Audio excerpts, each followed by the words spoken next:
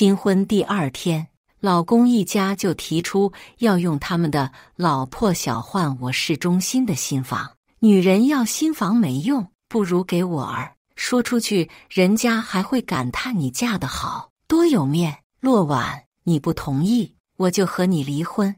你一个二婚，看谁敢要。我答应后，他们以为捡了大便宜，殊不知捡便宜的是我。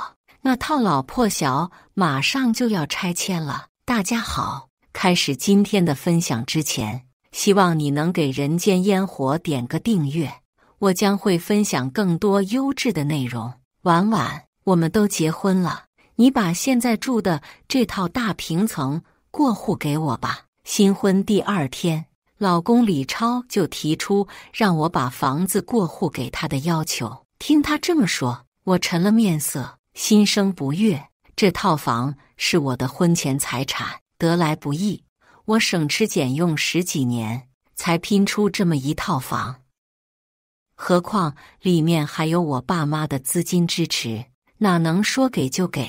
而这些李超都是知道的。想到这里，我果断拒绝。老公，这房是我的心血，我还不想过户。我以为这么多年的感情，李超会体谅理解我，没想到他却冷声打断了我的话。婉婉，都一家人了，你那个房子只写自己的名字，多影响夫妻感情。还有什么你的我的？结了婚，这些都是共有的。你别听网上那些小仙女的发言，夫妻2个就是要财产共享。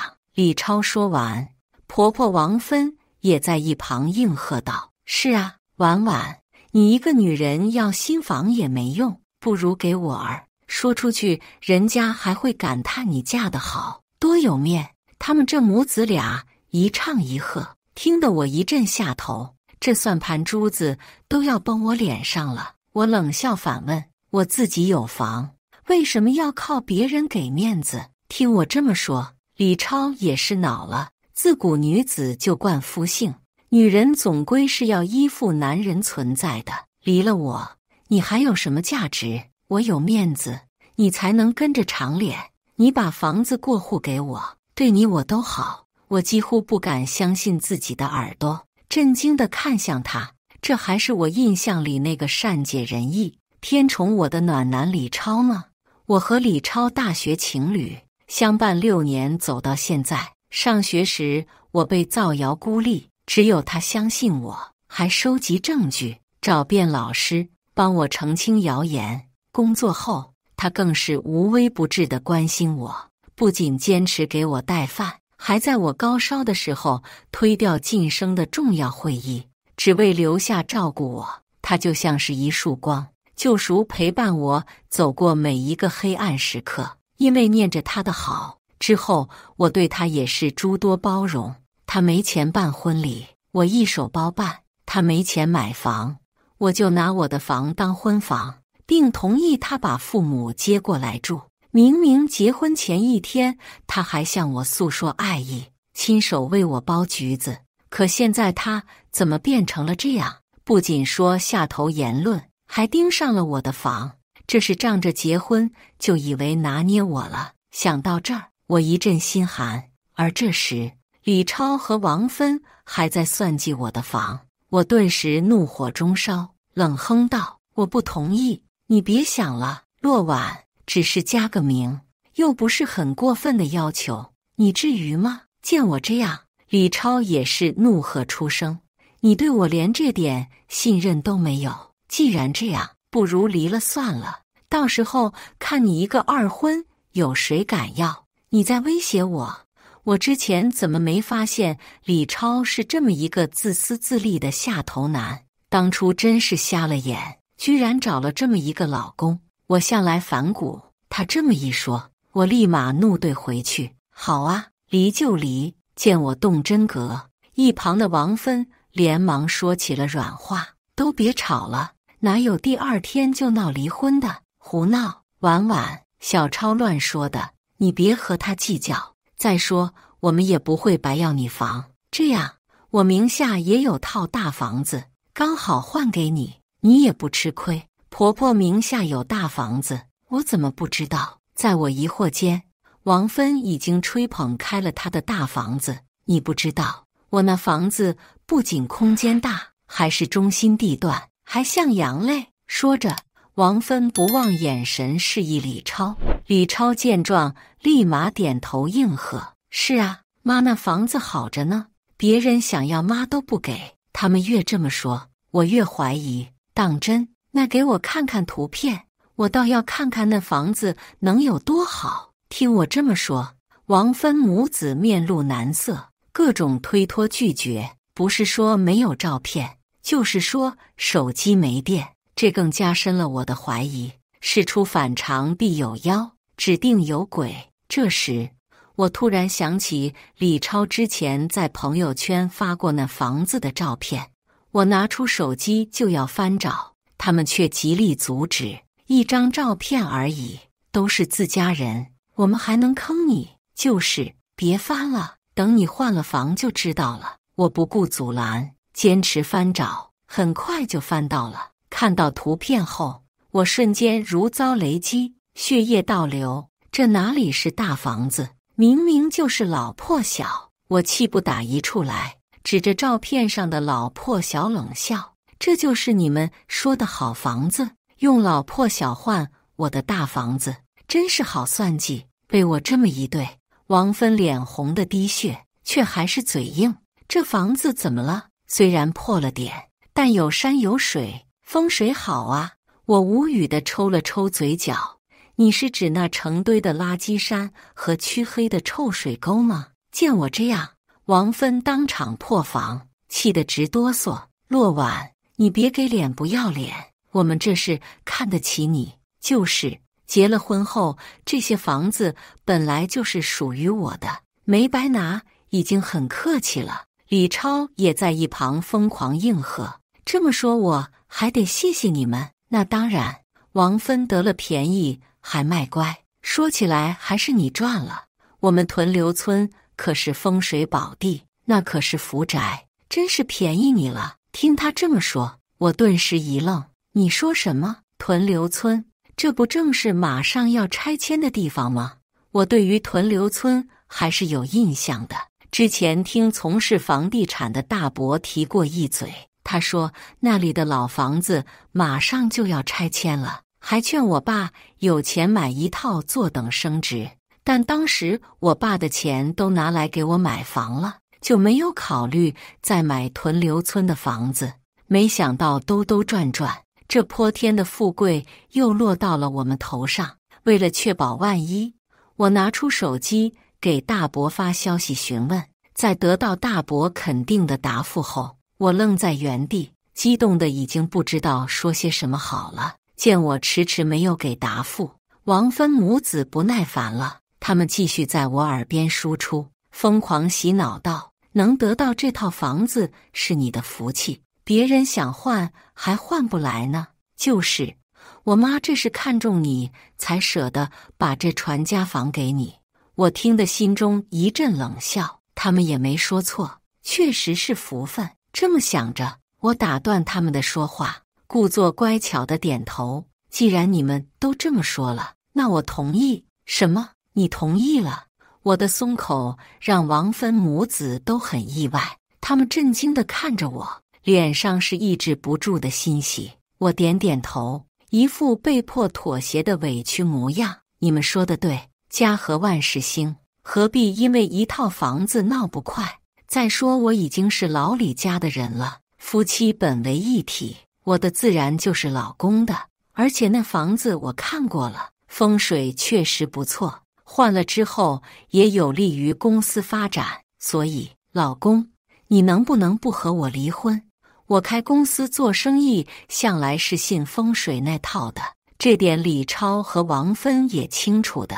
听我这么说，他们默契一笑，眼里闪过一丝拿捏住我的得意。只见王芬拉过我的手，笑眯眯道：好儿媳，你能这么想再好不过了，这是明智之举。老宅确实风水好，你换了之后保证生意顺顺利利的。还有妈给你撑腰，小超不敢和你离婚的。李超的态度也是缓和了不少，他的眼里迸射出贪婪的金光。婉婉，我就知道你心里还是有我的，你放心，只要你同意换房，我肯定不和你离婚。我都亲耳听到了，你可不能反悔。之前有多爱李超，现在就有多嫌弃李超，这算计的模样真让人倒胃口。我强忍住恶心反胃，乖巧开口：当然，你是我老公，我自然是想着你的。为了彻底绝了我的后路，王芬当机立断提议道：看你们和好，妈也高兴。这样，择日不如撞日，不如我们现在就去过户吧。妈说的对，省得日后再生事端。说完，他们把目光看向我，我心中狂喜，恨不得举双手双脚赞同，面上却是勉强一笑。都听你们的。一路上，王芬和李超都兴奋不已。王芬还不忘得意地和李超耳语，炫耀自己的好点子。妈早就和你说了吧，就得趁着她刚嫁进来的一番敲打，不然之后都不好拿捏了。而且你还得软硬兼施，妈也是女人，再清楚不过了，女人就吃这套。说是耳语，我却是听得一清二楚。我心中止不住的冷笑，呵，再陪你们演戏，毕竟很快你们就笑不出来了。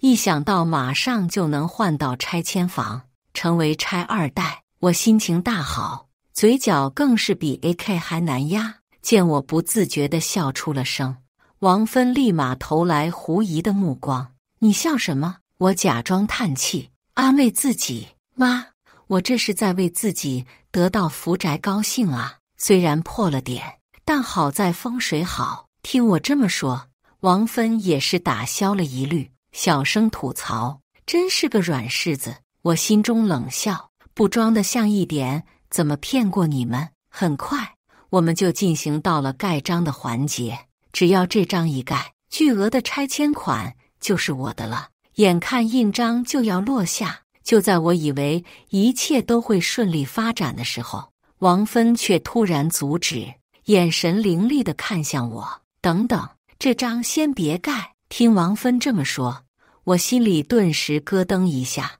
什么情况？难道王芬发现了什么，所以不想换房了？就在我的心提到嗓子眼的时候，却听王芬滴溜溜转着眼珠，算计开口，在盖章之前还需要签个财产归属协议，无论发生什么，大房子的归属权都得是我们小超。说着，王芬故作为难地看向我，婉婉，你理解一下，这也是为了保证小超的利益，毕竟谁也无法保证未来会发生什么。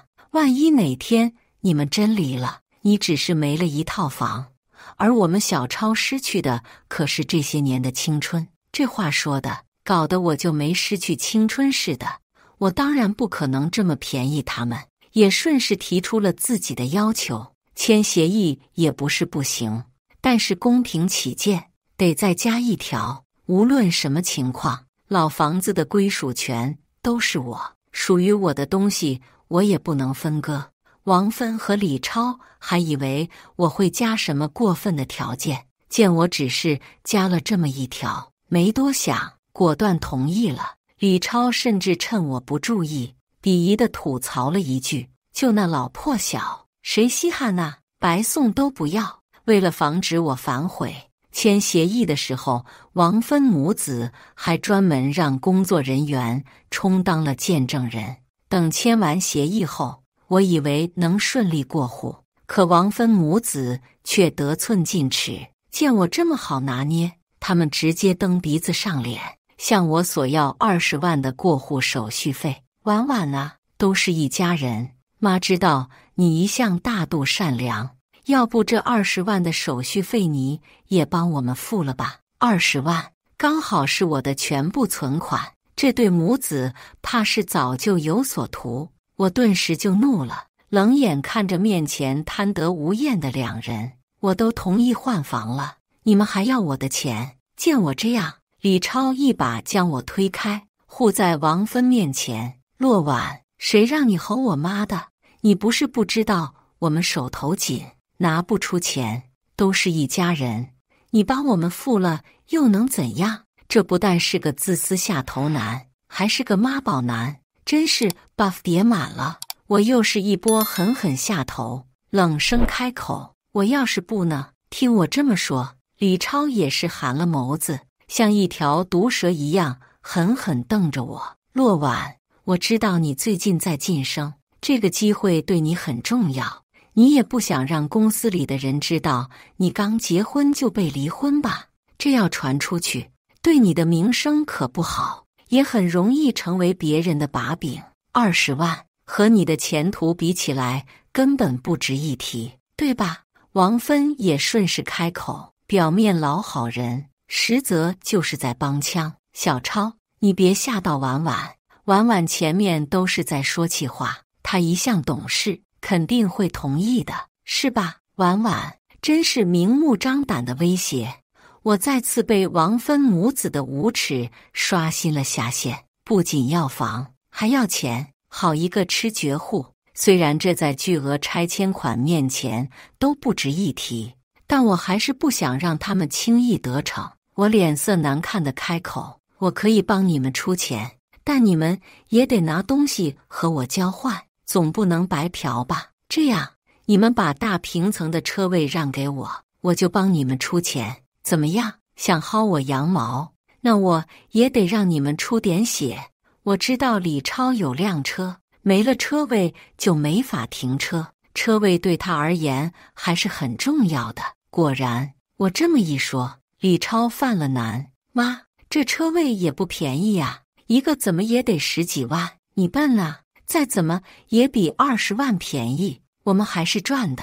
权衡利弊，王芬和李超还是肉疼的答应了。行，依你，我帮他们付了钱，他们也把车位转让给了我。这之后，我们总算盖了章，顺利换了房，心中的大石头总算是落了地。新房本一到手，李超和王芬乐呵的嘴都合不拢了。儿啊，这房总算是咱们的了。没错，以后这个家都是我们说了算。他们满脸高兴得意，自以为捡了大便宜，殊不知他们是丢了西瓜捡了芝麻。真正捡便宜的人其实是我。看着手里的房本，我恨不得仰天大笑，这泼天富贵总算是落我头上了。得到房子后，李超和王芬也不装了，立马变脸，不仅当着我的面肆无忌惮地显摆炫耀，还对我疯狂地颐指气使。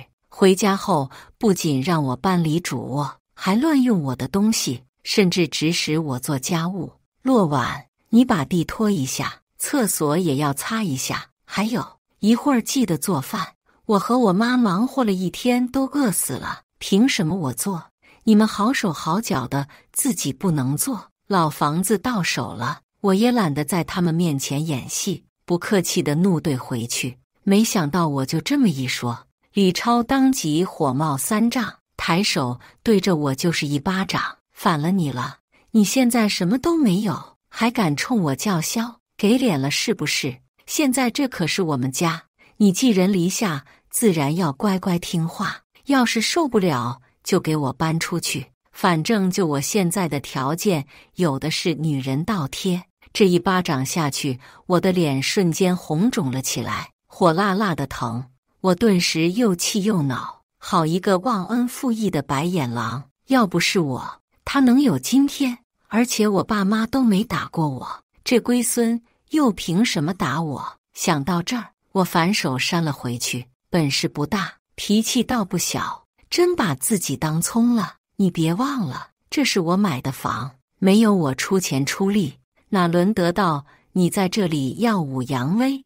你个死丫头，给我闭嘴！不许你这么说我儿，你再这样放肆，我就让我儿和你离婚。房子到手后，王芬也不装了，老母鸡一样挡在李超面前，恶狠狠地瞪着我。正当这时，老房子那边给我打来了拆迁款，表示房屋已经动工了。收到拆迁款后，我瞬间有了底气，挺直了腰杆，看着王芬母子，一字一句道：“行，那就离，别想用离婚威胁我。”许是没想到我会答应的这么快，没能让他们看到我痛哭流涕求挽留的样子。王芬和李超对视一眼，却忽然捧腹大笑。他们指着我的鼻子就是一通嘲讽：“洛婉，你该不会真觉得我们老房子风水好，搬进老宅子就能发财了吧？你真是个傻的，被人坑了还在那傻乐呵。实话告诉你吧，那就是个老破小，也就你个冤大头会信。”嘲笑过后，李超写下离婚协议后，果断把我的行李扔出门外。既然离了婚，那就滚出我家。王芬也是一脸得意：“婚是你要和我儿离的，你别后悔。”我拿着行李，头也不回地转身离去，心中一阵冷笑。谁后悔还不一定呢。我倒想看看王芬母子知道老破小拆迁时会是什么表情，希望到时候他们还能笑得出来。离开李超家后，我用到手的拆迁款火速置办了一个更大更豪华的别墅，拎包入住的那种，高级的酒柜、水晶吊灯、天鹅绒的地毯和顺滑的真皮沙发，里面的一切都是极致的高调和奢华。我正准备发朋友圈炫耀一下我的别墅，却先看到了李超发的朋友圈。他在里面疯狂晒他的大平层，还是连发20条的那种，生怕别人看不到。今日份喜事，到手一幢大平层。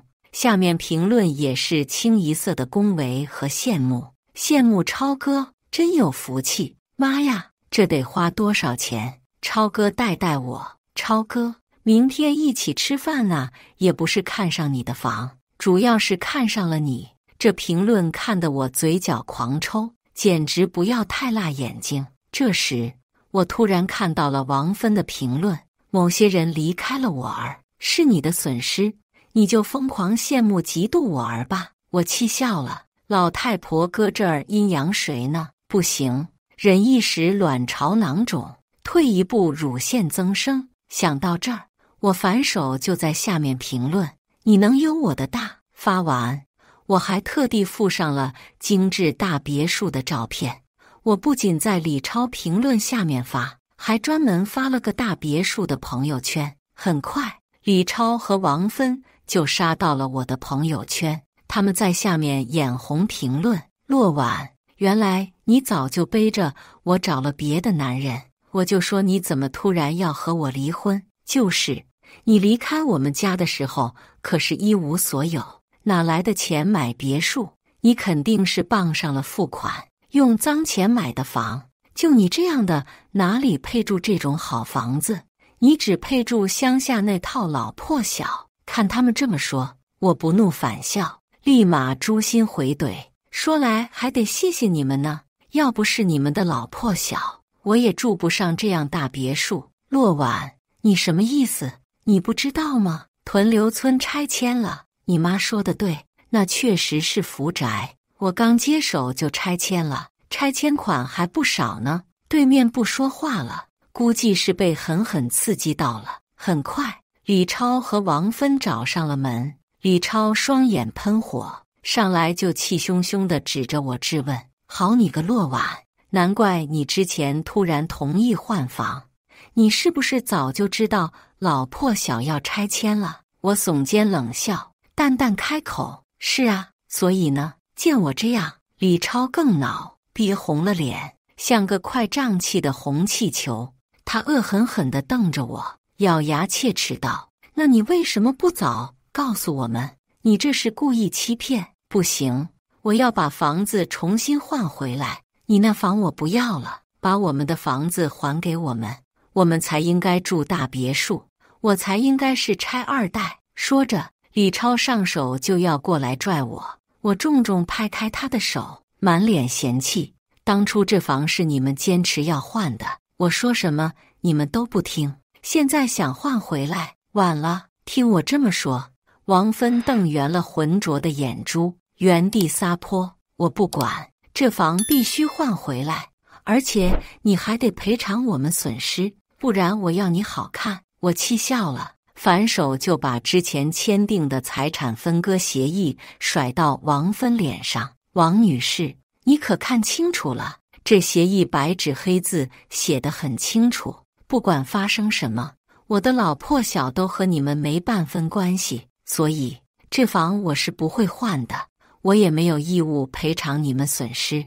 这协议还是他们当初非要签的，可真是搬起石头砸了自己的脚。王芬见状脸都绿了，她气得眼歪嘴斜，厉声喝道：“原来你早就算计好了，你个死丫头，我揍死你！”说着，王芬就要冲过来揍我，我灵活躲过，她直接扑空撞到桌角，狠狠摔了个狗吃屎。妈！李超见状，立马冲过去将王芬从地上扶起。王芬磕破了额头，摔疼了腰，哎呦哎呦的直喊疼。我在心中默默翻了个白眼，可真会碰瓷。李超心疼地把王芬护在身后，怒不可遏地看着我：“洛婉，谁让你推我妈的？你这是故意伤害，我要报警抓你！”王芬一听，立马附和：“对，儿子，赶紧报警，把他抓走。”说着，李超就掏出手机报了警。很快，警察就赶到了。一看到了警察，李超和王芬瞬间双眼放光，仿佛看到救星。他们立马冲到警察面前，一把鼻涕一把泪地控诉我的罪行，疯狂恶人告状：“警察同志，您可要为我们孤儿寡母做主啊！我们被这女人诈骗了，只是想上门要个说法，结果她却动手把我推倒在地，头都磕破了，疼死我了。”说着，王芬还特意展示了一下伤口。“是啊，警察同志，他不仅诈骗，还故意伤害，可不能轻饶。”李超一边应和，一边仗着有人撑腰得意地看着我：“洛婉，我再给你最后一次机会，只要你把房和拆迁款还给我们，再赔偿我妈的医药费，我可以接受私了，要不然你就等着进去吧。”我当场气笑，一字一句道：“该进去的是你们。”说着，我掏出手机，当着众人的面播放了一段视频。看到视频后，李超和王芬瞬间面色大惊，直接原地石化。这视频是家里的监控，之前养小猫的时候特地安装的。后来王芬猫毛过敏，李超就趁我不注意把小猫送人了。因为这事，我和他没少争吵，每次都被王芬和稀泥应付过去。当初为了方便观察小猫，我买的是不易发现的针孔监控，还是全视野的那种，因此前面李超和王芬的丑态都被一一记录了下来，包括他们是怎么咄咄逼人，又是怎么公然碰瓷的。看清监控内容后，李超和王芬当即瞪大了双眼，五官疯狂扭曲，脸色更是像吃了苍蝇一样难看。监控？你怎么会有这个？好啊，你居然还留了一手！我冷笑回怼，不留一手，岂不是白白被你们污蔑了？在李超和王芬愣神的时候，我向警察说明了真相，并趁机指控李超和王芬。警察同志，我也要控告李超和王芬，控告他们私闯民宅、非法入侵，还试图恶意伤人。说着，我把监控视频和房本都提交给了警察，当作证据。看完证据，再结合我说的这些，警察了然，知道李超、王芬这是算计不成，所以恼羞成怒了。所以警察下意识地帮我说话：“李先生，事情的经过我都清楚了，你的控诉并不成立。当初换房是你们自愿的，合同也签了，骆女士并不涉嫌诈骗。再加上你母亲摔倒的时候，骆女士根本就没动手，所以她也不构成故意伤害，反倒是你们的罪名都是成立的。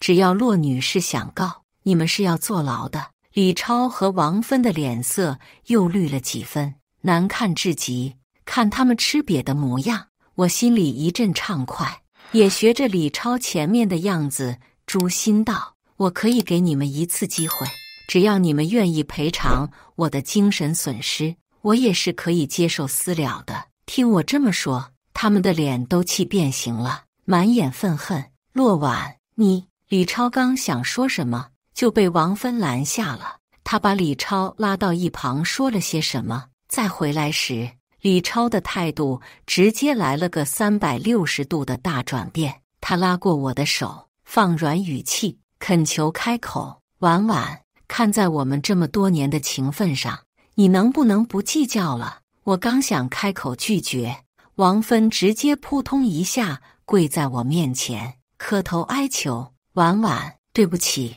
我们错了，不该那么对你的，求你原谅我们吧。反正你也不差这点钱，要不这钱就别给了吧。呵，难怪他们前面那样商讨，感情是想在我面前上演苦肉计。可惜我压根不吃这套。我甩开李超的手，冷声道：李超，我们早就离婚了，现在就是陌生人，别提什么情分。还有王芬女士，你也别做戏了，这里没有观众，我就一句话，要么赔钱，要么坐牢，你们自己选。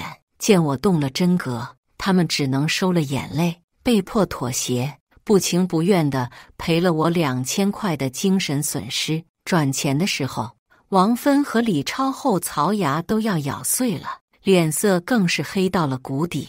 来了一趟没讨着好处，还赔了钱，脸色能好就有鬼了。赔完钱后，为了保护李超他们的隐私，警察也让我清空了监控，然后把面色不佳的王芬母子强行带离了我家。洛婉，你给我等着！临走前，王芬和李超还不忘深深看了我一眼，眼神阴鸷，冰寒不已。很快我就知道他们为什么会有那样的眼神了。当晚我就上了新闻热搜，还是被人挂上去的。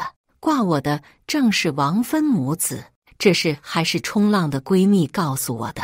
闺蜜给我转发链接的时候，气得把王芬母子的祖宗18代问候了个遍。无耻母子，他们这是在造谣。没看到新闻之前，我还安慰闺蜜放平心态，可当我看到新闻内容后，瞬间血液倒流，也跟着她一起骂开了。李超和王芬离开我家后，特地找了记者，在镜头里疯狂控诉我的罪行，把我塑造成恶毒的心机女，而把他们自己塑造成无辜的受害者。镜头里，李超声泪俱下，字字珠玑道：这个世界怎么了？为什么真心换不来真心？我和我妈对我老婆一向很好，婚前她没有地方住，我妈就好心把名下的老房子借给她住。她说没有安全感，我就立马在婚房上写了她的名。可她是怎么对我们的？不仅鸠占鹊巢，霸占着老房子不还，老房子拆迁了也不告诉我们，愣是私吞了所有的拆迁款。更过分的是，拿到钱后手后，他开始和我闹离婚，离婚证到手后立马跑路，给自己置办了一个大别墅。得知真相后，我和我妈上门要说法，他却将我们拒之门外，不仅把我妈推倒在地，还报警控告我们非法入侵，向我们索要赔偿。可是这本来就是我们的房子，拆迁款也是我们的，我们对他那么好，他为什么要这么忘恩负义？不止李超做戏，王芬也在一旁哭着卖惨。我儿命苦啊，娶了这么一个丧良心的白眼狼。那老房子还是当初我过世的丈夫留给我的遗物，我不止一次上门哀求他把房子还给我，甚至都磕头下跪了，可是他却毫不松口，还把我推倒在地，我的头都给磕破了，腰也闪了。说着，王芬特意露出了额头上的伤痕，为了证明他们说的都是真的，他们还特地在镜头前亮出了之前写有他们老破小的房本，还有之前写我名字的房本，甚至还放出了王芬给我下跪磕头的视频。这正是对峙时的视频，也不知道他们什么时候偷偷录了下来，还消了音，专门断章取义了这一段。光看视频确实很容易让人误以为是我在欺负王芬。这个新闻一经发出，立马在网上掀起千层浪，网友对此议论纷纷。这什么逆天下头女，霸占房子还私吞拆迁款，而且到手之后就离婚跑路，妥妥一捞女，忘恩负义的白眼狼。有这么好的老公和婆婆是她的福分，她居然这么被此辜负，狠狠心疼她老公和婆婆一波。就是，而且老人都下跪求她了，她还不还？就这么理所应当的霸占人家的遗物，良心都被狗吃了。这种贱女人迟早遭天谴。什么良心？这明明就是黑心，狗都不吃。隔着屏幕，拳头已经硬了。有没有好心人提供一下他的联系方式？我过去让他重新做人。网友越骂越狠，后面甚至人肉到了我的基本信息，不仅骚扰电话、骚扰短信轮番轰炸，还往我的大别墅上泼粪撒尿，甚至网友还顺藤摸瓜找到了我的公司，直接给我上司发去匿名邮件，叫嚣着让公司把我开除，说我这样的人不配待在公司。他们甚至还威胁，要是不开除我，就搞臭公司的名声。公司高层碍于压力，只能被迫将我停职。我前脚刚做完交接，李超后脚就给我打来了电话挑衅：洛婉，听说你被开除了，最近还总被网暴，我真同情你。嘴上说着同情，语气里却是满满的幸灾乐祸。真装，我没空陪他演戏，冷声道：有事说事，不然挂了。李超的声音明显又得意了几分。都这样了，真不知道你在清高什么。我是顾念旧情才给你打的这通电话，看在多年的情分上，我还是愿意给你机会的。只要你把属于我们的房子和钱都还给我们，我也是可以考虑替你发声明澄清的。不必，洛婉，你别不知好歹，你再这样受苦的只会是你。不等他说完，我直接挂断了电话，并保存了通话记录。被我拒绝后，李超在网上变本加厉地造谣我，不仅连发数条微博抹黑我，更是在网友的呼吁下开了个直播。他在里面通过骂我持续引流，并且通过卖惨博取网友同情，引得网友纷纷打赏，从而疯狂敛财，托他的福，我的黑热搜居高不下。看到这里，我气笑了，真当我是软柿子，可以随便拿捏。之前不反击是因为要交接工作，正好现在被停职了，我有的是时间，那就让我和王芬母子好好玩玩，看谁玩得死谁。王芬母子一向狡猾，为了彻底锤死他们，我疯狂收集证据，不仅拍下了换房合同和财产分割协议，更是去找当时的换房工作人员录口供，确认这房子是换给我了，而且还是他们执意要换，我并没有霸占。我还把李超在网上造谣的话全都截图保存了下来，还有前面的通话记录。当然，我还有一张王牌，那就是之前对峙的录音。从他们找上来的那一刻，我就起了防备之心，默默点开了手机录音，把一切都记录在内。等所有证据都打包整理好之后，我并没有着急放出去，而是在原地静等。我在等一个能彻底锤死王芬母子的好时机。他们就像是秋后的蚱蜢，先让他们再蹦跶一下，毕竟很快他们就笑不出来了。在我收集证据期间，因为我的不作为，舆论不断发酵。我趁势进入了王芬母子的直播间，此时李超和王芬还在里面疯狂抹黑我的形象。见我进来，李超冷了脸：“洛婉，你把我们害得那么惨，还有脸来？”李超此话一出，网友纷纷把矛头指向我，谩骂不已，恶评如潮。因为网友的推波助澜，很快舆论就到达了顶峰。就是现在，我抓住时机，直接把手里打包好的证据甩了出来。你都有脸直播，我为什么不能来？大家别被李超和王芬骗了，他们才是忘恩负义的白眼狼。证据一甩出来，李超和王芬瞬间如鲠在喉，愣在原地。直播间也是安静无比。我趁机打破僵局，一字一顿道：一直以来吸血白嫖的都是这对母子，我供他们吃喝，供他们住，婚礼是我一手包办的，婚房也是我全款买下的，他们却不知感恩，还反过来算计我。新婚第2天就各种威逼利诱，强迫我和他们换房。当时我是拒绝的，但他们说要是不同意就和我离婚，说我是破鞋，还要搞黄我的晋升。迫于无奈我才答应。他们不仅和我换房，还和我签署了财产分割。等房子一到手，他们就变脸，和我离婚，把我赶出家门。结果后面老房子意外拆迁，我也算因祸得福。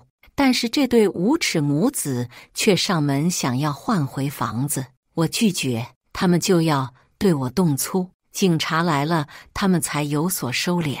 我原本以为这件事到此为止，没想到他们直接把我挂上热搜，恶意造谣我。说到后面，我已经带上了哭腔，不就是卖惨吗？我也会。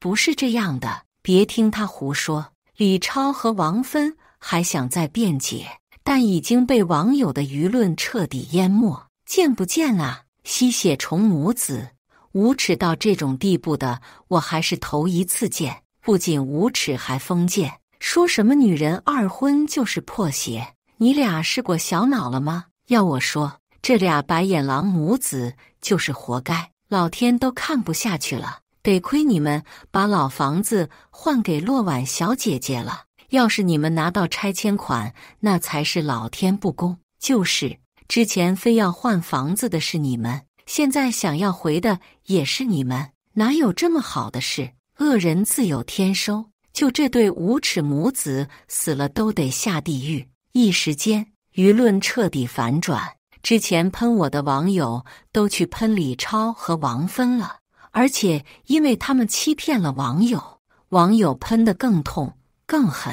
李超见状不妙，匆匆下播，试图阻止事态的进一步恶化，但已经迟了。舆论的回旋镖终究是打到了他们身上，网友早就把这个直播录屏截图下来了，更是疯狂转发。很快这件事就冲上了热搜，王芬母子彻底社死，他们的直播号因此被封。网友更是通过客服索要回了他们之前的打赏，但网友的愤怒却并没有因此消减。为了泄愤，他们疯狂网暴王芬母子，不仅对他们进行电话和短信的轮番骚扰，还人肉出了他们的住址，时不时的给他们快递些小惊喜，或者是蛇皮月饼，或者是死老鼠肉夹馍，又或者是恐怖包裹，甚至就连他们走在路上都能被网友扔石头、吐口水。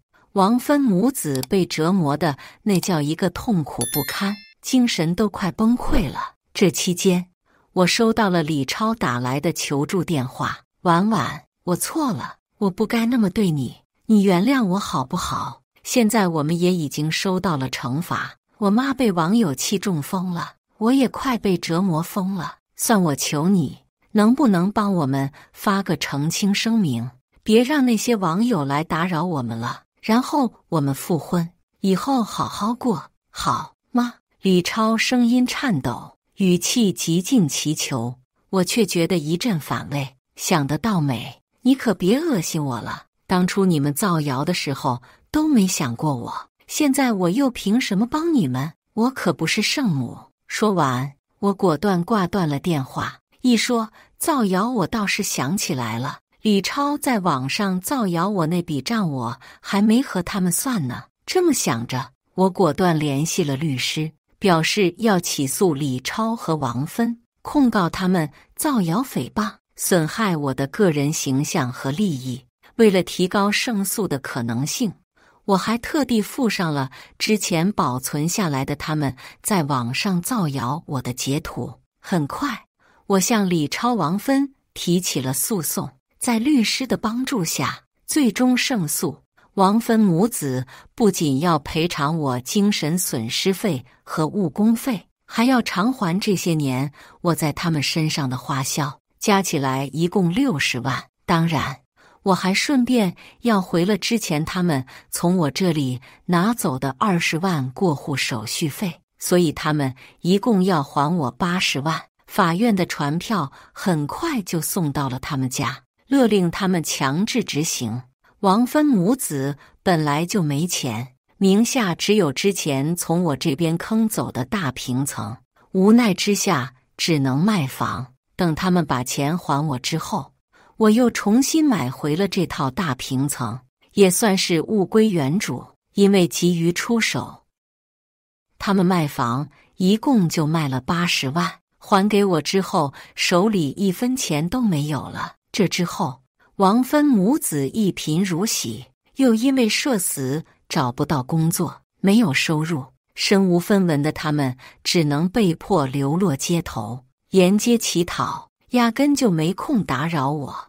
我的生活因此变得清静不少。就在我以为生活会一直这么清静下去的时候，意外却发生了。这天，我下班回家，美美的洗了澡，就要上床睡觉。这时，身后突然传来了声响，我正准备转头查看情况，一双大手从背后袭来，死死捂住了我的口鼻。我就这么两眼一黑，昏死了过去。再次醒来，我惊讶地发现自己身处在一个废弃建筑里，双手双脚都被反绑，动弹不得。而李超正双眼猩红地看着我笑，也不知道他是什么时候偷溜进我的房间埋伏的。李超，是你？见我冷眼瞪着他，李超很不客气地给了我一巴掌。瞪什么瞪？再瞪，把你眼珠子挖出来，信不信？落晚，都是你。我和我妈会过得这么惨，都是你害的。要不是你，我们不会被网暴，更不会身无分文流落街头。是你毁了我们的人生。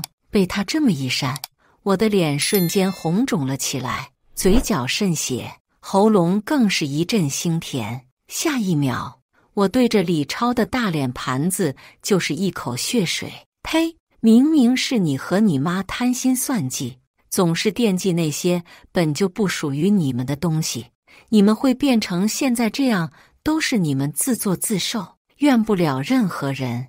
李超抹去脸上的血水，瞬间气红了眼，对着我又是狠狠一脚。你闭嘴！当初你要是不闹离婚，并且乖乖把拆迁款上交，不就什么事情都没有了？是你非要把事情闹大的。落晚，我最后给你一次机会，只要你答应和我复婚，再把拆迁款和名下的2套房都过户给我，我就放过你。不然，别怪我不客气。为了威胁我，李超不知道从哪里掏出一把锈迹斑斑的斧头，冰冷的刀尖紧贴着我的皮肤，我瞬间惊起了一身冷汗。李超将我的反应尽收眼底，笑意更浓了。只听他阴冷开口：“你知道吗？钝斧割肉可比利刀杀人痛苦多了，堪比凌迟。落晚，你想清楚，要钱还是要命？”我的嘴一张一合，却没有声音。你说什么？李超为了听清我的话，凑到了我嘴边。我说：“我要你死。”说完，我用力一咬，直接把李超的耳朵连带着脸上的肉一起撕扯了下来，鲜血飞溅。李超气得一脚把我踹开，捂着受伤的半张脸，怒不可遏地瞪着我。洛婉，你这是找死！说完，他抡起斧头就要朝我砍来。在这千钧一发之际，警察直接破门而入，一脚踢飞李超手里的斧头，反折他的手脚，顺利将其制服。人赃并获，故意杀人，10年起步。制服完李超后，警察过来给我松绑。你也真是敢，万一我们来迟了，后果不堪设想。我笑着道谢，可我相信你们，我坚信你们一定会及时赶到的。看着我们的互动，李超似乎明白了什么，整个人立马暴躁了起来。你报了警，你们是一伙的，不然呢？你真以为我那么蠢，一点防备都没有？可是我明明已经把之前那个监控给敲碎了，你怎么会发现？李超话还没说完就被我冷声打断。你只是打碎了一个，家里看不见的角落里还有很多个呢。我早就知道你会对我下手，所以特地在家里装满了监控，而且还随身自带定位器。